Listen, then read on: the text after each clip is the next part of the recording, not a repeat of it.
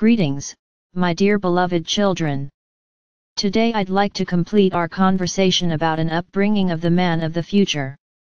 Many of you, who bring up young children, have realized how different they are: freedom-loving, uninhibited, observant, intelligent and talented.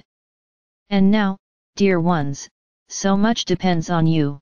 If you could preserve these special qualities in them, develop, nurture and grow them carefully. I know, it is difficult for many of you, because life circumstances do not allow you to devote yourselves to your children only, and you have to enroll them into nursery schools, kindergartens, and schools, which often do not satisfy your spiritual needs and where they seemingly break the soul of your child. But still, the most important part of the upbringing depends on you.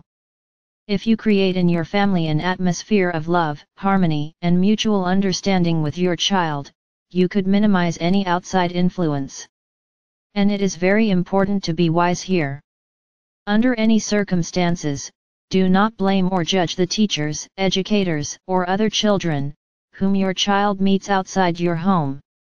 Otherwise, he will involuntarily transfer your opinions, meaning he will radiate the energy of mistrust, judgment, criticism, and then, according to the law of reflection, he will receive in return more negative emotions from his peers and teachers. Your task is to teach a child to regard calmly and with understanding absolutely everyone. It is not easy, but possible. Now I will give you one advice how to help your child to survive in the 3D world, while staying in the 5D world with his consciousness. Try to transform all his life into a play. Tell him that all the children in his nursery school or in kindergarten are beautiful angels of light, but they wanted to play and as part of the game started to put on the masks of bullies, greedy, rude or cunning people. And now these masked children are testing how other children will react to that. They are very interested and very curious about that. And, if he wants to, your child could become a magician, who will take off the masks from the villains, and under the masks he will surely see beautiful gentle angels.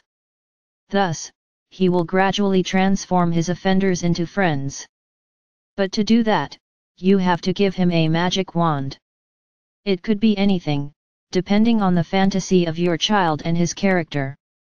It is important that his wand will be charged with the energy of unconditional love, which his little heart radiates. Let your child imagine that he touches his offenders with this divine wand and then observe what their reaction will be. And if he would be able to do it sincerely, then he will see the results of his magic instantly. Negative energy won't be able to penetrate through the light radiated by your child. And, believe me, dear ones, as soon as your child will see his first results, and it will surely appear, he would like to continue playing this game forever.